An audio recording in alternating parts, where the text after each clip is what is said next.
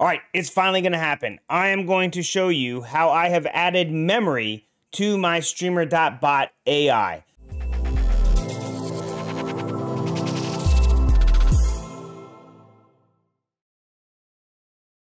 So I'm Jason with House of Jacobs, and today we're going to show you how I have incorporated memory into my AI bot. I know. I've been saying I'm going to do this a long time. The code has been out there, and it's been on the GitHub at the same exact spot as where you pick up the codes to import into Streamer.bot to install the ChatGPT AI. But I've never done an official video, and several people have requested it over and over and over again. So here it is. I'm finally taking the time, literally during the middle of the day. Not my normal time to do this, but I worked at 2 a.m. and I got off way early for me. So I'm filming this in the middle of the day to get this out here to you guys so I can show you how I've added memory to my bot. I've done it. Mine's been working for a long time. We'll say something like 5 months. Again, sorry it's taken so long, but no big deal. We're gonna go over that right now. So we have to go with a few assumptions. Number one, you have Streamer.bot installed and ready to go, hooked up to your Twitch accounts or YouTube accounts, whichever you prefer. Number two, you have done the ChatGPT installation and import like you're supposed to have done with the previous video, and you're only here to learn how to add memory. And number three, you have also set up your AI API keys with ChatGPT and finished setting up your ChatGPT bot. So all of your commands are set, it should be working, and you should have all of your stuff done before doing this. Because if you don't, you're gonna have issues, and there's gonna be 1,000 comments saying, how do I do this? Literally, go watch my other video right there. I'm gonna put a little tag right there. I'm also gonna post it down below of where to go and check out that other video that shows you how to set up all of this. I'm only taking this long to tell you this because I guarantee there will be a comment that says, hey Jason, how do you do this? And I will just point to another video and say, go there. That's fine, because then I get more views. All right, so I am using a test bot, and as you can see, I have made this very big for you guys to see here. So let me pull this bad boy up, get it set up behind me, and then I will shrink down to the side and show you how to do this. All right, there I shrinked. All right, so as you can see, this is my test bot. It said it when I came up, and I'm trying to click on the wrong screen. All right, so here I have already imported the ChatGPT function. I have already set mine up. It is working, ready to go, and I've already set up my commands, and I've already hooked it to my Twitch accounts. You're gonna wanna be under actions, and the sub actions is what you want, because we're gonna go into this execute code. We're going to change all of this code, delete it, make it go away. You don't need it anymore, okay? And then we're gonna go to GitHub, where I post all my fancy stuff. Let's see, it's under GitHub. So you'll use this fancy little link at the top. I'll put it below, and it will just say memory coding. This is where you're gonna go, all right? You're going to copy the raw file. That will copy all of this code, okay, all of it. That is 219 lines, so it should be 219 lines when you paste it in to here, okay? Control V, paste it in, 219 lines. Go ahead and compile it to make sure it works. It does.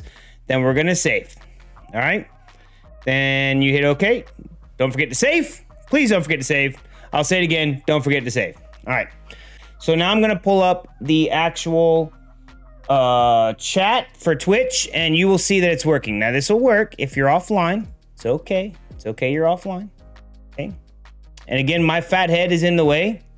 So how about this? I'm gonna go away. I'm gonna go away now. And then you'll see. Boop. See, I'm gone, but I'm still here. All right. So let's first make sure that the house bot is still working. My command is at the house bot because that's what my bot is called. Again, follow the other video. You can name your bot whatever you want. Okay. I'm going to ask him, how are you today, sir?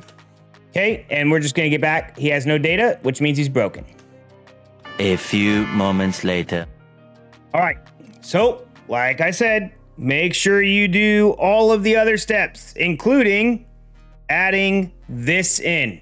That's in the last video. I didn't do it, so my hotspot was broken.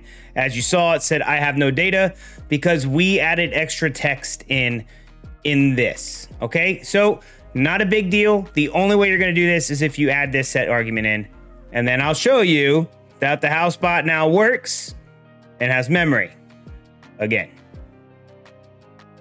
All right, so at the hotspot, hello, how are you? Bam! Hello, House Jacobs. I'm doing great, thank you. How about you? What have you been up to today? All right, so we're going to tell him a couple things about me. Okay. My favorite food is pizza. And my favorite color is blue. Nice choices. Pizza is such a versatile food. All right, now, in the past, he's not been able to remember anything. You could ask him something right away. So let's see if he remembers what my favorite food is. At the hotspot, what my favorite food? Boom, your favorite food is pizza. Do you have a favorite topping or style pizza? Ooh, let's answer him and see if he remembers that.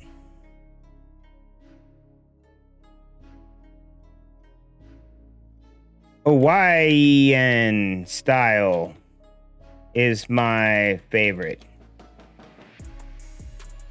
Don't hate. It's my favorite.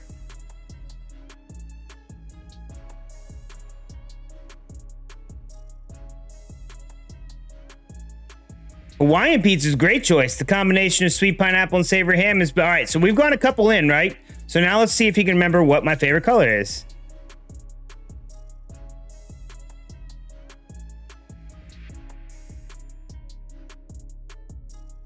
Boom! Your favorite color is blue! Want to know how it works? All right, we're going to check it out. Inside of this code, it creates what is called a conversation history. Right here. So everything that the hotspot says comes up. Everything the hotspot says and all the talks come up here. Tells you who said it, what the role of the user is, content. House Jacobs said hello. Role assistant. And the assistant is the hotspot. Hello, House Jacob. So it remembers what it said. It remembers what you said. It remembers what each of your people said. And it comes back and queries this.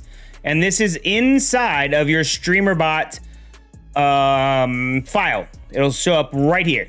Right here, okay? If you want to make him stop remembering things, delete that file. And his memory magically goes away. Now, he just answered what my favorite color was.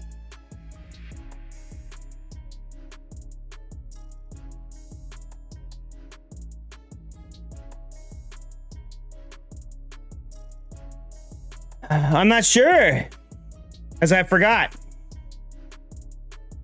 He forgot.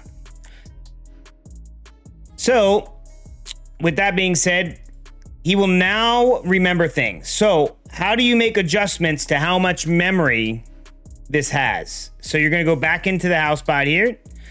We're going to go into custom GPT.